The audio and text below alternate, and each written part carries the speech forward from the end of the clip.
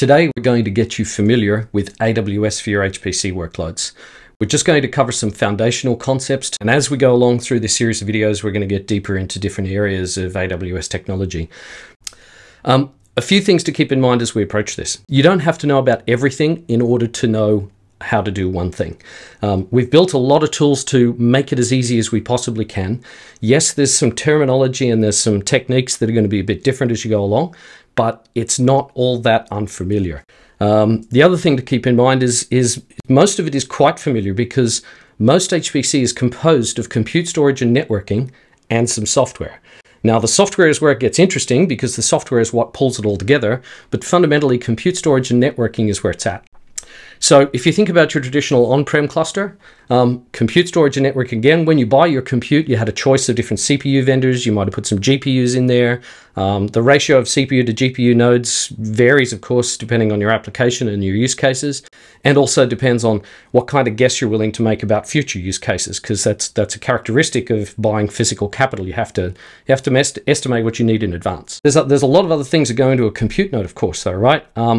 Local scratch storage, you have to think about the memory to core ratios. You have to think about how many cores per socket, how many sockets, and a bunch of other different factors there. You can have local disk attached to your nodes. You can have network attached local disk, which is a thing that we call elastic block storage. We'll get to that in a minute. Of course, you may have Lustre on premises. You may have NFS file shares for home directories or corporate data. And then, of course, there's object stores, which are used for a whole pile of things. And we'll get into more of that as we go along. Networking is really important in an HPC cluster, or at least it can be a really important factor depending on your needs. InfiniBand is one of the most common technologies we see on premises, but of course you can start to see some more exotic fabrics if you've got a supercomputer. And then of course RDMA over Converged Ethernet, or RoCE, which is a pretty common thing to see when people just have high-speed Ethernet around and they want to be able to use that for their HPC. And again, depending on your use case, depending on your code, some of these things may be more important than others. And then finally, software. Now, on premises, most of the software that you use is typically an installation of an operating system, something to actually deploy that operating system across all of the nodes, manage the nodes, monitor their health, and then provide things like, MPIs, compilers, math libraries, all of the other stuff that your developers need to be able to get their code running.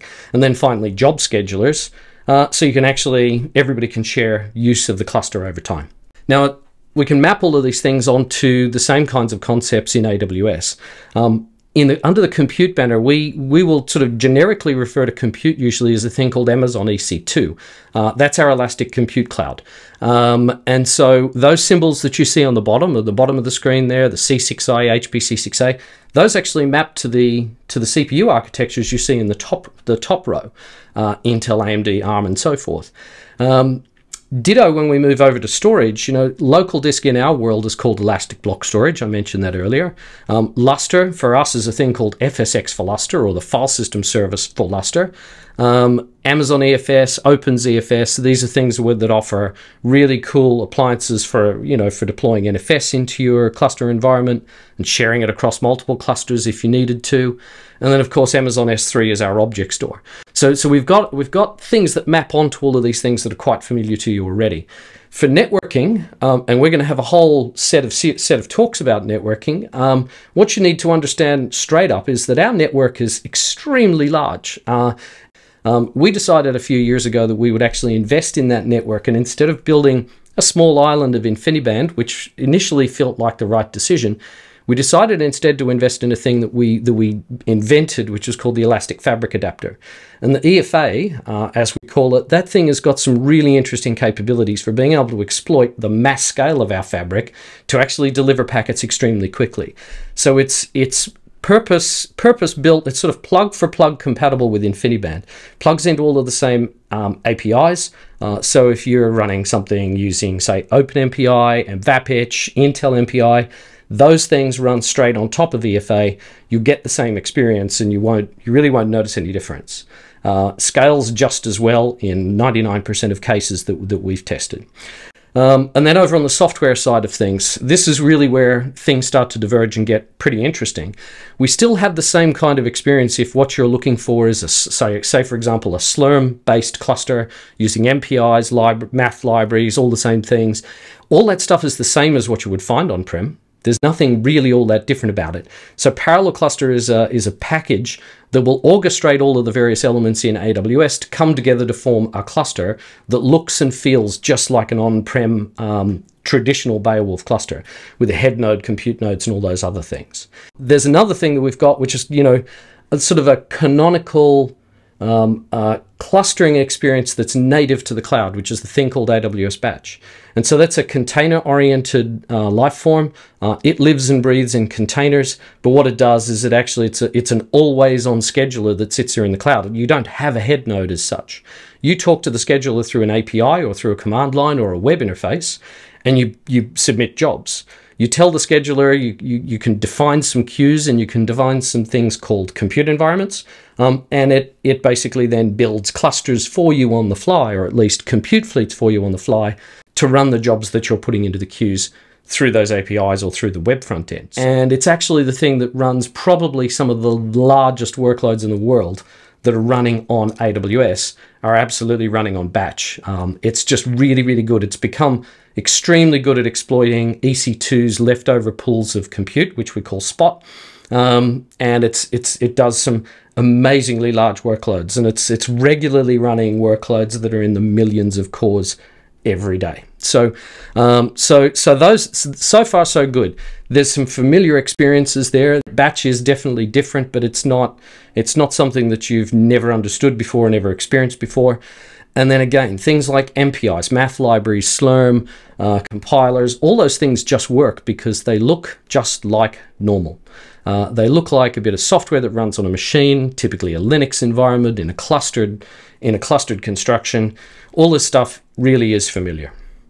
Now, there's also a lot of stuff that's different. Pretty much everything that you're going to find when you look at EC2 or when you look at any of the file storage services, everything has got a lot of knobs and dials on it. You're going to find this is almost going to be like using KDE again, where you pop open a window and there's too many things to configure.